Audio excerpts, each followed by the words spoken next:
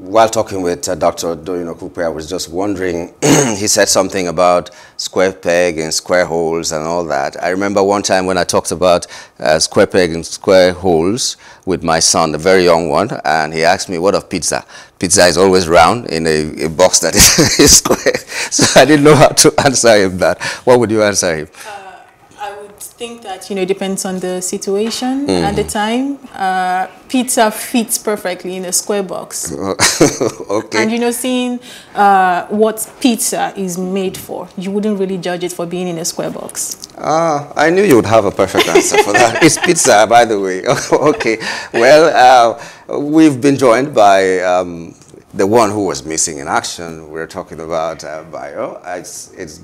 It's very good to finally have you here. Did Lagos happen to you? Lagos happened to me, so sincere apologies to Uche and yourself, and then of course to our esteemed viewers. I'm integrating slowly, and I'm learning a few lessons along the way, but I'm determined, so I'm not going to let that get to me. I also enjoyed listening to Dr. Doyin Okupe. And then your analogy of the analogy given by your son is quite apt, But I think, and I agree with Uche. Yeah?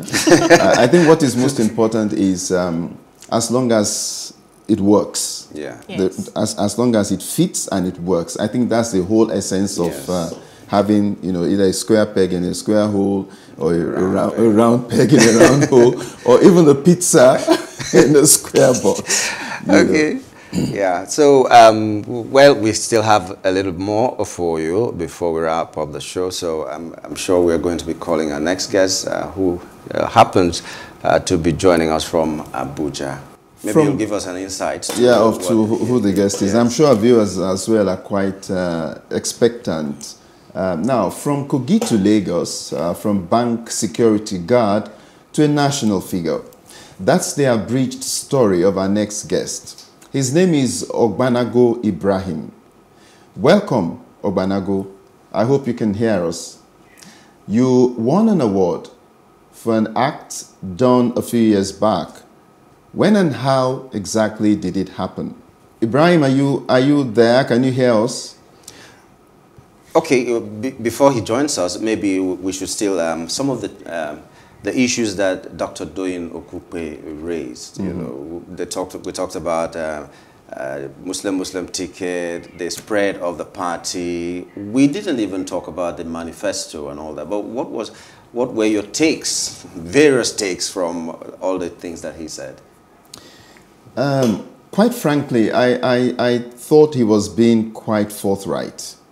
For example, in talking about what the Labour Party was before they joined, the group, the Peter Obi group and himself, the antecedents of the party, its conduct in previous elections, and what the Obi phenomenon has brought to that party today. I didn't see him talking as a typical politician there, because I saw him actually admitting certain things. And that's why I said I considered him to have been forthright. I was making notes as he spoke. And I think perhaps maybe that's not a surprise, knowing who Doyin Okupe himself is, considering, and you rightfully gave us a background of his career in politics, to date. So I think it's interesting to hear the perspectives, of his candidate and all right, the party. I think Ogbanago has joined us now. Can you hear us, Ogbanago?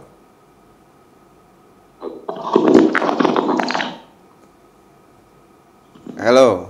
Good morning and welcome to... Hello, good morning. Yeah. How is Abuja today? Fine, thank God. Good morning, sir. Yeah. Good morning. Good morning. Good morning. Good morning. God bless you. Yeah. So thank you for joining us, Ibrahim. If I can, which is your surname? Is it Ibrahim or Ogbanago? Ibrahim. Ogbanago Mohammad Ibrahim. Okay. Okay. So what would you like us to call you? Ogbanago or Mohammed? Yes, you can call it together, Ogbanago Mohammad Ibrahim. Okay. I prefer it that way. Anyway, So, I prefer it together. Together, okay. Ogbanago Mohammad Ibrahim. Exactly. You won an award for an act done a few years back, okay? Can you just tell us how that happened? What exactly was all this about that resulted in you now being given an award? Thank you. Good morning to everyone in the studio. Good morning, Nigerians. Like I said earlier, my name is Ogbanago Ibrahim. At the time, I was a security with the United Bank for Africa, UBA, at Ikeja branch, or Bakran in Ikeja. So on this fateful day, I was on my duty post, where I found a lost $10,000 at the gate. And when I picked it, I went to the office and I sat a little. And like you know, as a security person, so a lot of thoughts came on me. And I said, okay, I am one person that I've been talking about good governance, about uprightness and all that. So I stood up immediately and returned the money back to the bank manager, the bank operation manager then. Mrs. Ojule is her name. And she was surprised and said, Ogbanago, this is money. Where do you pick it from? I said, from the gate man. And she said, do you know this is money? I said, yes, ma'am. And she was wondering, you know. And she now said, okay, drop it and go. I dropped it and I went outside, back to my duty post.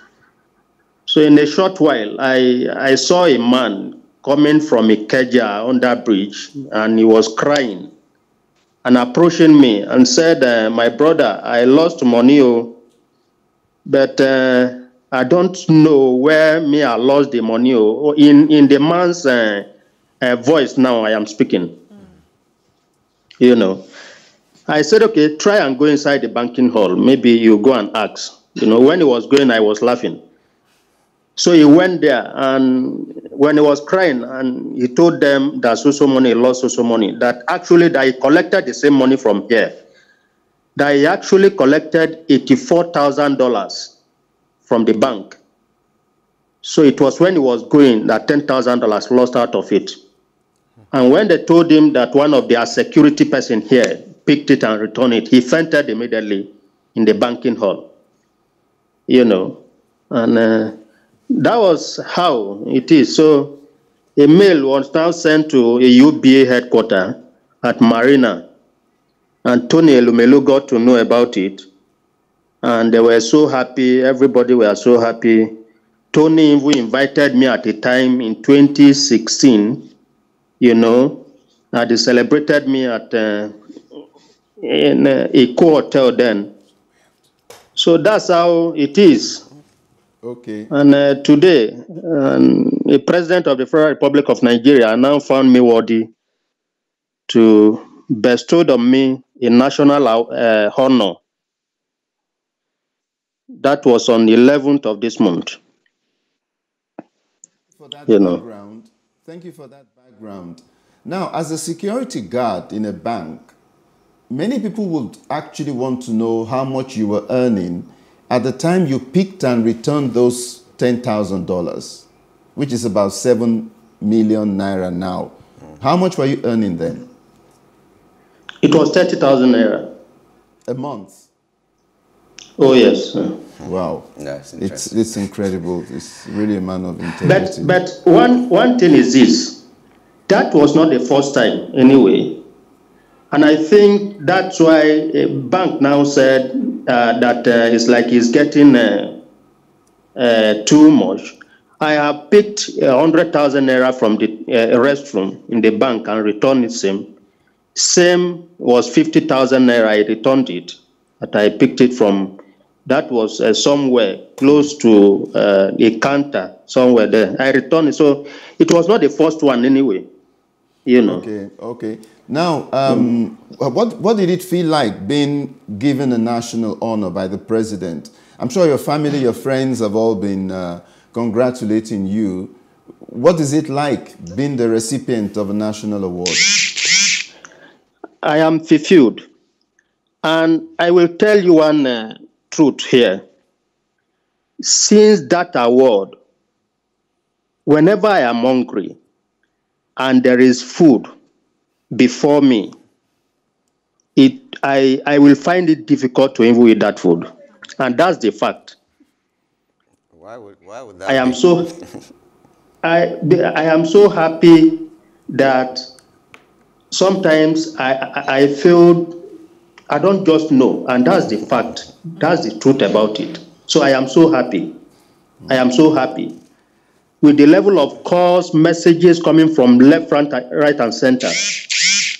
Even across the world, from other countries of the world, people are calling me and they are celebrating me. I think it's a joy, and I thank God for that, really. Okay, Ogbanago, I wish we had more time to talk with you, but we're hoping that one day we will have you live in the studio here where we can ask you more questions and then, you know, have a sense of belonging, as they say in Nigeria. We are talking with a national awards winner and all that. So thank you for being who you are, and we're hoping that you're going to encourage other Nigerians to do same. Thank you so much for being a part of the show. Thank you very kindly. I'm most grateful. Okay. Okay, that was Ogbanago Ibrahim. Ogbanago Mohammadu Ibrahim, he said we should use the three names together. Like Fashola said the other time, that may our loyalty not be tested. May I, even as a person, never get into that situation. I don't know if I will behave like Ogbanago or not.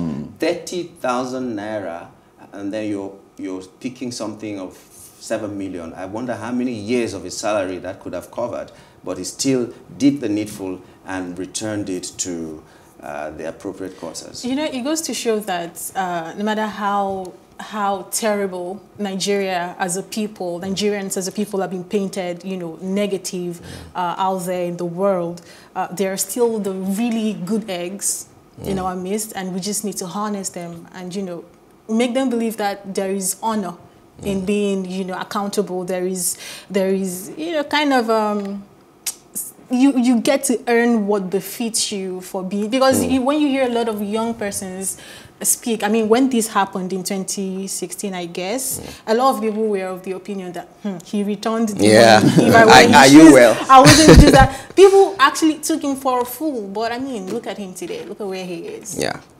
From that moment, he ceased being a security guard. The honor was great, and some things came to him, and then his life changed for the better. Well, and he was younger than this. 2016, at the time, yes. Younger. He's below 40 even now, and at that time he was quite young. That means people, like she said, are still good in this country. There was another one at the airport who picked like $12,200 and returned same. So, well, I think it's good. I mean, like Uche said, we have Nigerians whose conduct, you know, has been symbolized by what Ogbanago Mohammadu Ibrahim has done, and the person who returned the $12,200. And I think that it will serve to encourage more people, to be honest. He did that. He can sleep. He's more, you know, he's more relaxed. Yes. If he's taking what didn't belong to him, he wouldn't be at peace. He wouldn't be at peace. Absolutely. Okay, let's just take a short break, very short break, and then see if we can get our next guest to just wrap it up. That will be like 3 minutes and all that, and then the show will be up.